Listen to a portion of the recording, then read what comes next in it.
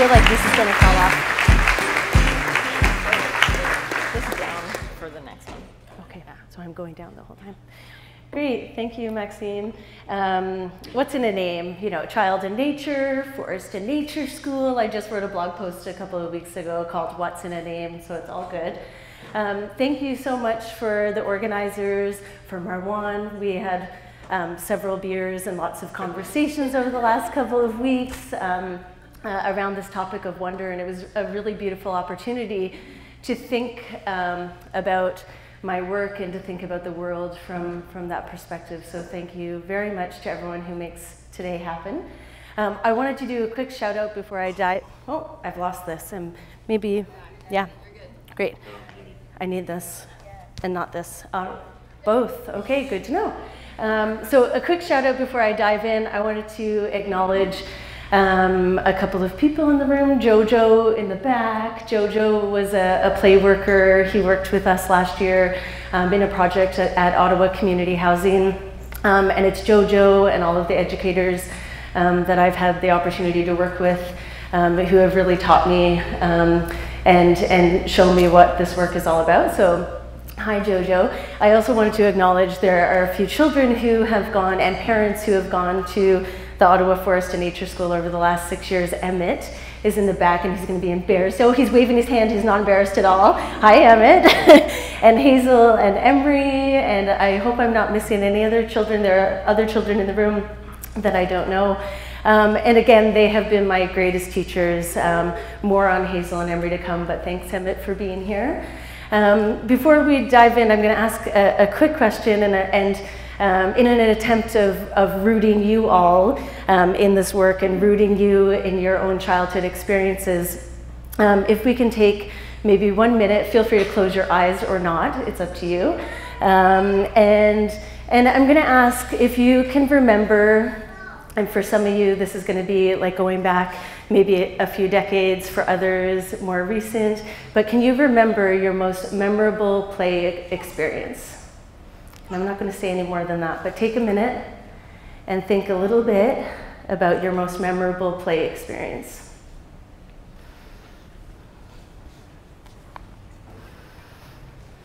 A couple of prompts. What did it smell like? Was there moss, pine needles, soil, earth, sun, water? Who was with you? Were you by yourself? With a sibling? With friends? And lastly, think about what you were doing. Were you moving your body?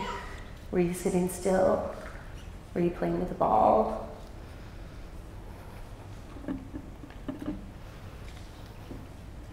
So once you've really grounded yourself in that, I'd love to hear some examples if anyone wants to share, just popcorn style, shout them out.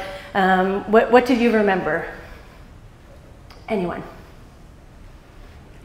Emmett, this shouldn't be too hard for you. It's like you're in it right now. Emery. Camping. Camping? Great. Climbing a tree. Thank you. Building forts. Building forts. Playground. At the playground. Swinging on a swing and swinging really high. Swinging really high. So high. I bet you felt like you thought you were going to fall off. Yeah. Testing the limits. Yeah.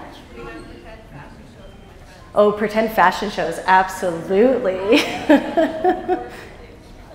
Any other stories?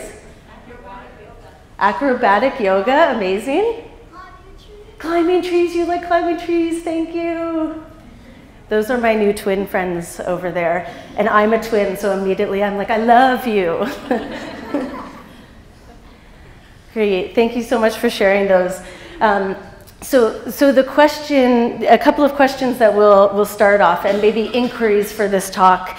During that play, were you in a state of wonder? Any thoughts? And I'm being very deliberate about a state of wonder. The next question, are we creating those same experiences for children today? Any thoughts? Something to think about as I go through the presentation. This is a very big picture of my face. I have seen this picture too much this week. All right.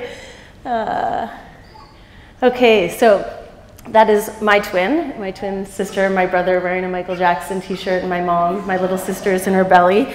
So this talk is about wonder, and when I read the Creative Mornings description of wonder, it was really beautiful. One of the things that popped out for me was that it's about making space for the unexpected, and a space for curiosity as well.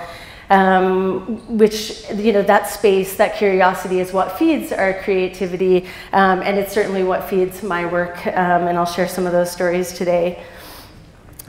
This talk will be about how my work in forest and nature school, and essentially how nature, time spent in nature, and how play itself fosters those things.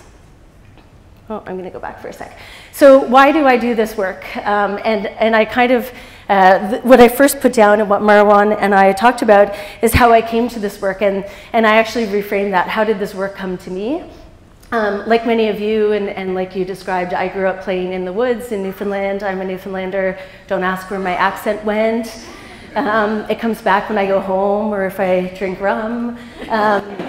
But in a nutshell, I grew up, for sure for the first 8 years of my life, in a small outport community, and, you know, mostly like popping sap bubbles. Excuse me for a second.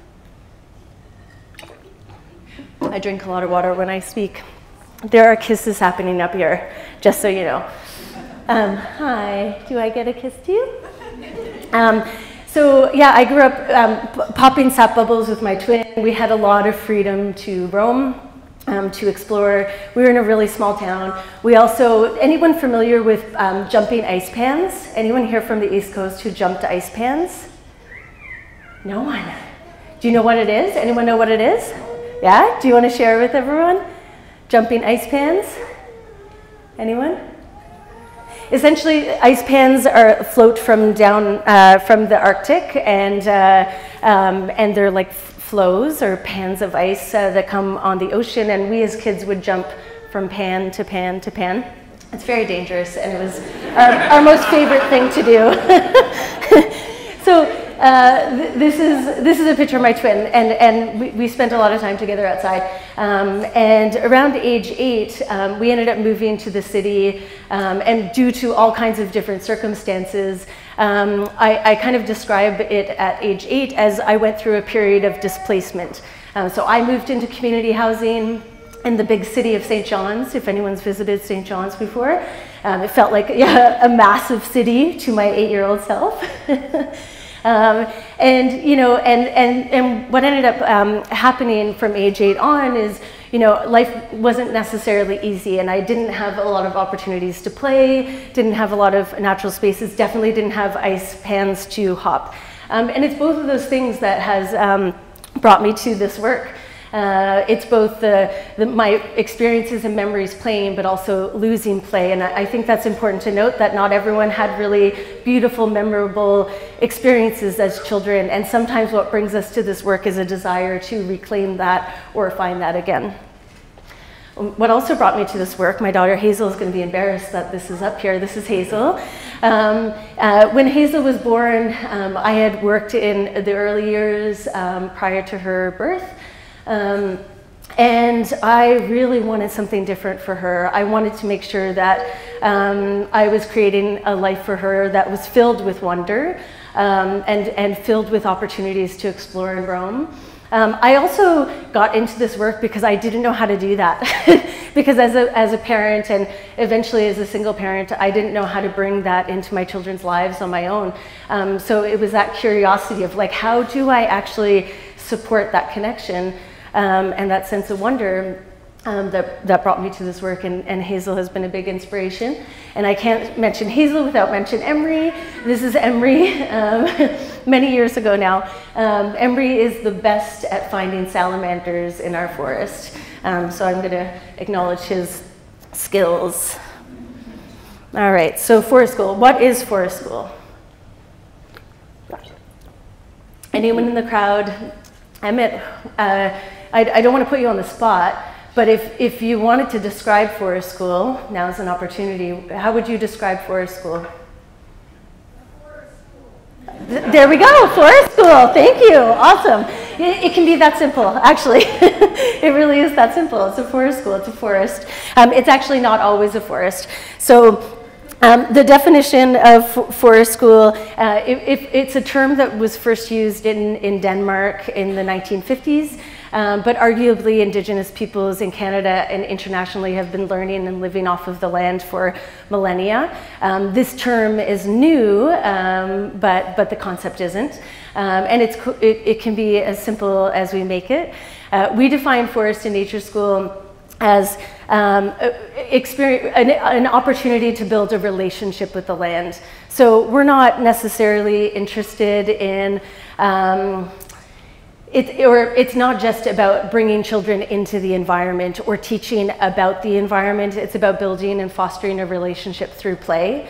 And children learn in a forest school by going back to the same natural space over a regular, over time and on a regular and repeated basis. And it's the going back, the continuously going back, that fosters that relationship building and deepens the learning.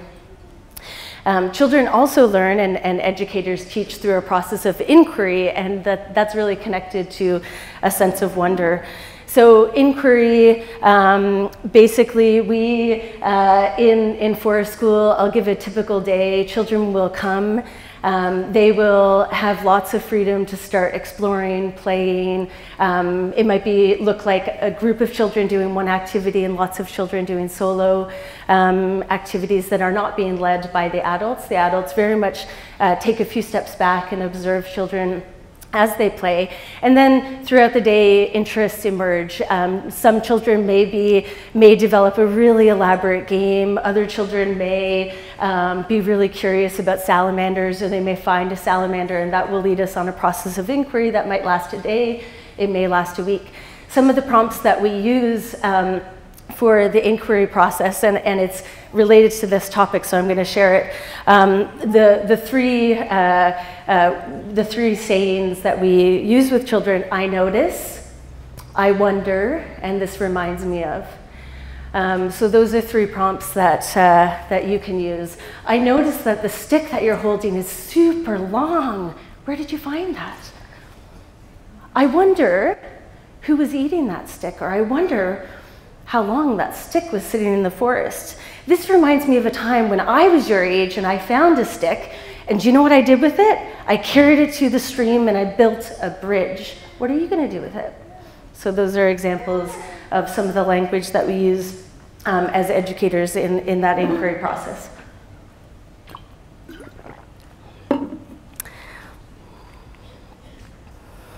So what forest school isn't? I think this is an important piece. It's not about the adults leading children or leading an activity. The word activity is often used in schools and preschools and early year centers. It's not about activities at all, it's about experiences. So the role of the educator will shift. There's lots of curriculum connections that happen. So forest school happens in the early years as well as grade 1, 2, 3. There are tons of forest school initiatives throughout the city. We have a partnership with OCDSB and they're doing amazing work.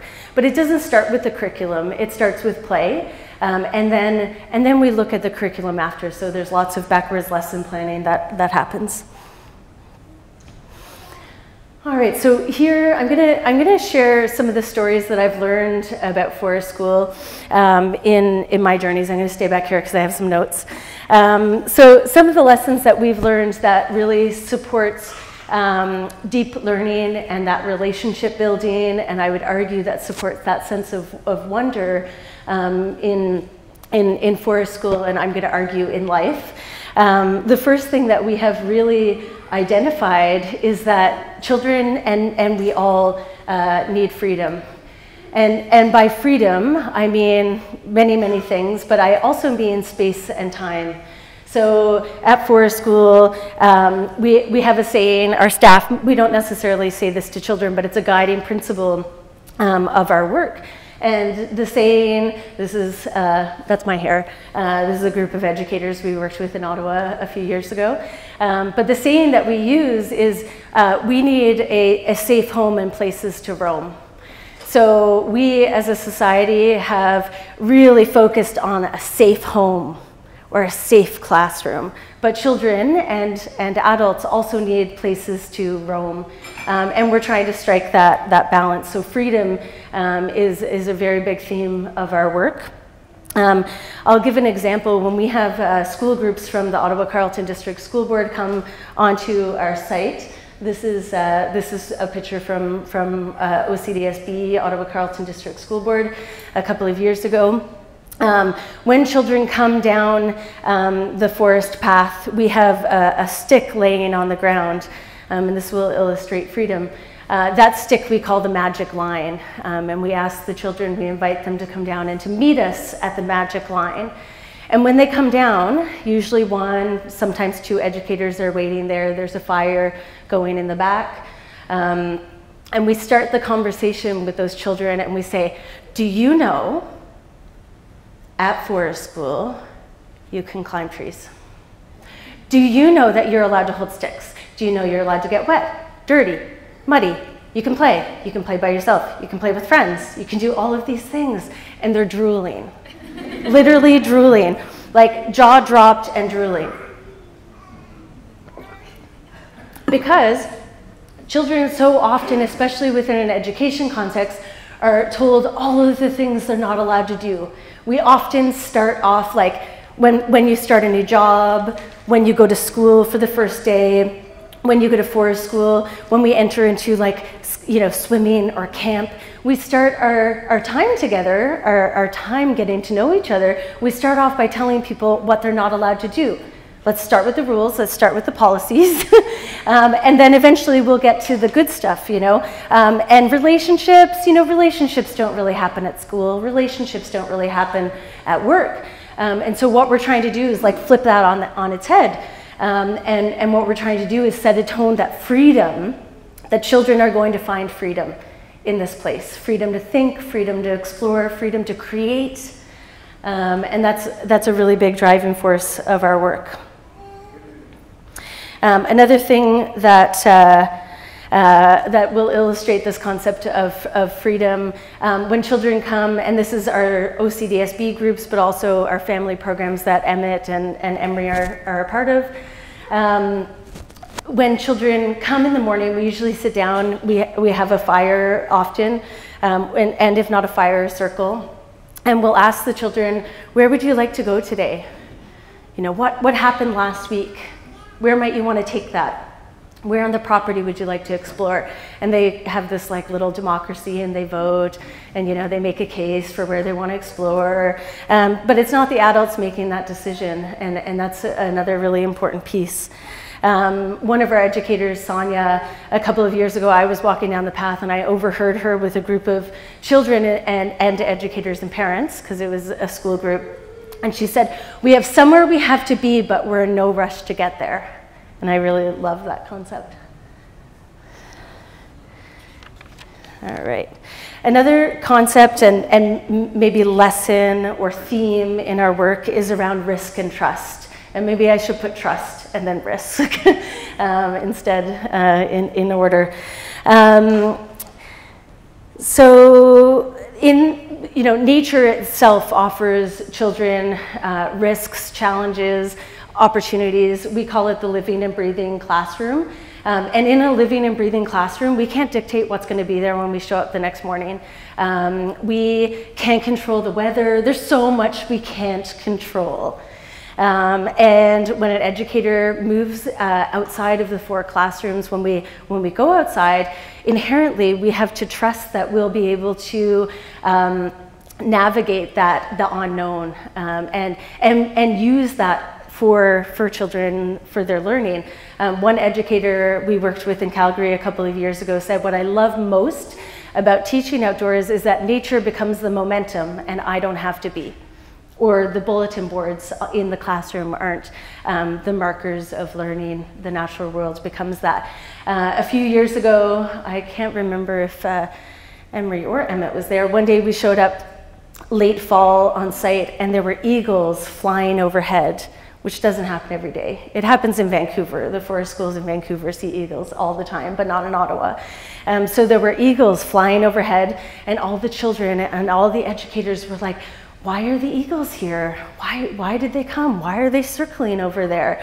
So it took about 2 hours for all the children to show up and for them to decide that they wanted to go see why the eagles were flying overhead. So they walked over, they were a little trepidatious. What's going on? The eagles, you know, what kind of omen is this? What, you know, is there garbage? And then they ended up finding a dead deer that had been attacked absolutely the night before. By a coyote, and a couple of weeks prior to that, they had seen coyote tracks on site. So, you know, there were markers leading up to that event. And then they found the dead deer, and they held a funeral for the dead deer, and that then led to an inquiry about death, which is not something we talk a lot about with children, but they really want to talk about it. And it ended up, you know, we ended up making art, partially through the funeral and through other things that came out of it, but it ended up being a beautiful, beautiful day. So trusting the unknown, trusting that we'll be able to handle that, trusting that children are competent and capable and curious is a big part of what we do. And managing and balancing risk is also a big part of what we do. As an organization, we work nationally. And some of our biggest work, we have a major project happening right now, is on risk and supporting risk, supporting children's right to play, but also their right to engage with risk. And when I say risk, I mean to hold a stick. Most children in their environments, in all of their environments, at home, at school, take a minute the next time you visit a park or pass a park and listen to what is being said to children. And it's often, don't touch that, put the stick down, you're not allowed climbing the rock, you know, as I had mentioned before. So risk and trust is a big piece. The last thing I'm going to share is about sharing power. And this kind of touches on the last theme. These are all connected, sharing power and embracing the unknown. So again, we view children as competent and capable. And when children are leading their own learning process, what has to happen is we have to actually hand over some of our power. We have to take a few steps back and hand over power and trust that they will be able to navigate, they will be able to lead their play, that they'll be able to navigate the unknown, they'll be able to brainstorm with their friends what to do with that. A few years ago, we had an older group from the Ottawa Carleton District School Board on our site, and when they showed up, there was, this was a grade 6 class, which is the oldest kind of age that we work with. When they showed up, there was this young boy in the class. He was a little bit larger. He was wearing a leather jacket and was like, you know, like walked into forest school like he was owning it. But we noticed he didn't really have any friends. No one was like, he didn't have a buddy in his class. He was kind of by himself for most of the first part of the day. And they ended up going out to Rocky and Mossy Place. This is not the child with the leather jacket, I'm sorry. But we ended up going out to Rocky and Mossy Place. This is Rocky and Mossy Place. And when we got out there, at a certain point, this child, this bigger child with the leather jacket, started moving big sticks, like big trunks, big sticks, big rocks, and started building something. And slowly all of the children in his class were like looking at him like, what's he building? What's he moving? Like, he can build really like heavy sticks, like he can move things. And they realized that he could move things that other children couldn't. And all of a sudden this kid became the star of the class, like star of the class. What ended up happening, the educators, you know, stood back. We didn't, at the beginning, you know, force children to play with each other. We didn't force anyone to include this child. We just stepped back And slowly, the other children discovered that he brought so much value to the table and had so many gifts to offer. And he became the cool, by the end of the day, everyone was like patting him on the back, high fives, like, and it was really beautiful and an example of what happens when we step back and we share power and we allow children to kind of navigate some of these things. And that's not to say that we don't ever have to step in.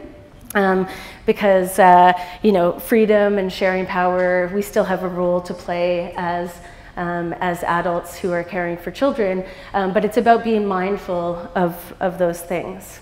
I'm going to look at Marwan for, oh, awesome, great. So maybe I'll end this talk. Here's a few more pictures. I could have been going through these photos while I was speaking. I clearly can't do two things at one time. Yeah, and maybe I'll end the chat with, you know, I've shared some stories and some lessons and things that I have seen through this work. And I'm gonna, rather than say, this is what you can do in your life to bring wonder, I'm gonna share what I have learned and what I'm trying to incorporate into my day-to-day life. And this work, I think wonder and also a relationship with the land and a relationship with nature and being playful, it's a practice. It's not, you know, it's not something we do once and then, you know, check that box. It's a practice. And so for me, how I've applied some of these teachings, this is Daisy, I love Daisy. So how I have applied this, and this is something Lee Rose and I talked about a couple of weeks ago when we were on Wasson Island. I am trying on a regular basis to leave more room in my schedule. Who finds that difficult? Anyone else? Okay, thank you.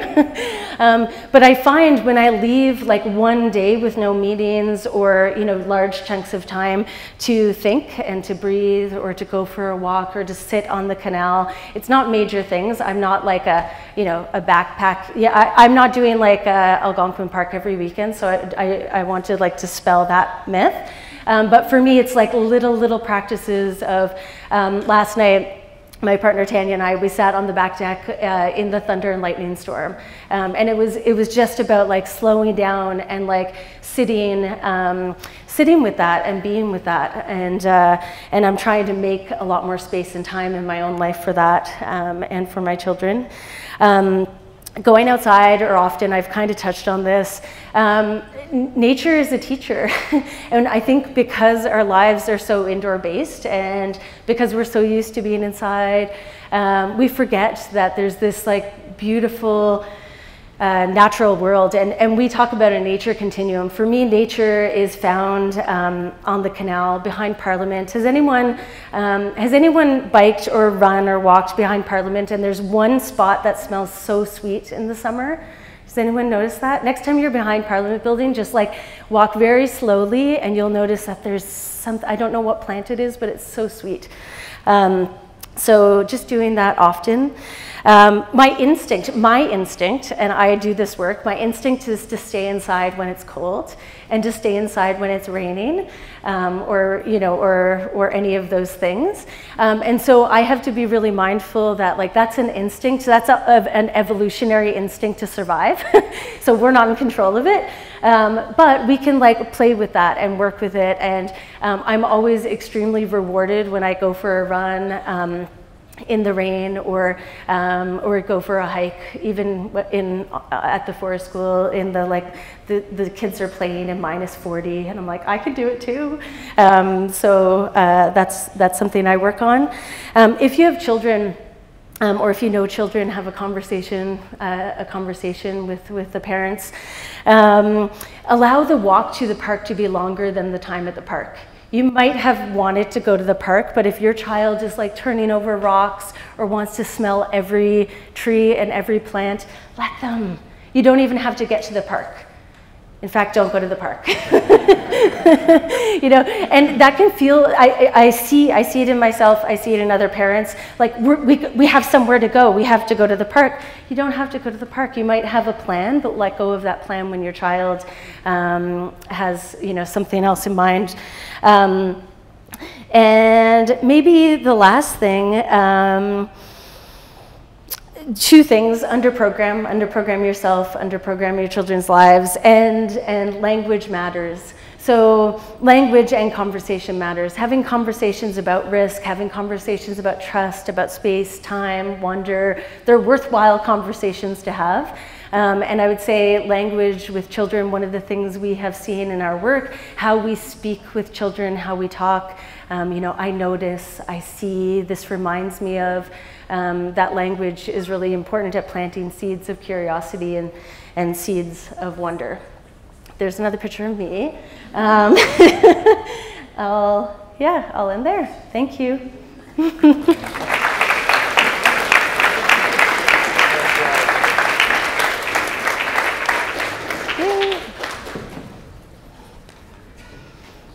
Thank you so much, Marlene. It was wonderful. What's that? Oh. I'm gonna go back. Oh, it was bothering you, eh? Yeah. All the designers in the room. All right. No, thank you so much. I think you delivered a beautiful talk. I think we all agree.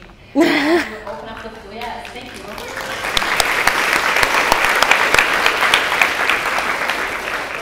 I love that idea of letting go of the plan.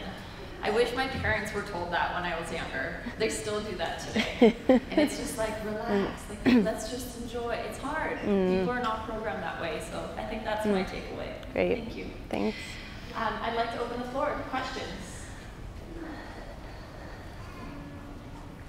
Hello. Hi, Katie. So as you know, Marlene, forest school is probably the most significant outside force in our family, and changed me as a parent and my kids, and I love it, and it is, you know, a privilege to have it be such a big part of our lives. Can you speak to us a bit about the process of getting the country and provinces and cities on board so that more kids can be influenced, more parents can be influenced by forest? Oh, you just put a fire in my belly. Like, let's talk. This could be a whole other talk. Can you hear me? Okay. Believe it or not, in this, this doesn't feel like it's working, but believe it or not, in Canada, the majority of like legislation and regulation that regulates, like childhood is regulated, and the majority of the regulations have to do with buildings, building codes, how many windows are inside the building. And we have some major work to do in advocating for children's right to play and advocating for children's right to have access to the land. We have been supporting this movement. We work with educators and early childhood educators across Canada. In the Northwest Territories, to Newfoundland, to BC. We're in almost, we have staff in almost every province and partners in almost every province. And at this point, there are now, in the last 10 years, there are now over 400 forest and nature schools, which we're really excited about and really proud of. And we have a lot of work to do. Those educators who are trying to support this culture of play and that connection to the land are swimming like major uphill battles. Most of them are not allowed to run like full-time programs, even if they have cabins and really beautiful spaces. So as a result, they're mostly part-time programs, and that impacts access and equity. It creates a lot of barriers for families that can't afford to take their child to that program one day a week. And it creates a lot of barriers for us in creating more experiences like this for children. So we're working, even last week I got 2 emails from the Ontario and New Brunswick Legislative Assembly and the researchers with the legislative assemblies who are starting to do research on this work to help break down those barriers and improve access and equity. But I think we have a lot of work to do in the next 5 years to help that. We have we are prioritizing working with educators within public education. So maybe the one thing that I haven't said yet is there's nothing alternative about this. We've had people say like, this is alternative school. And I'm like, no, it's not. This is very normal. There's nothing alternative. Every child should have access and a right to forest and nature school and play, and access to the land.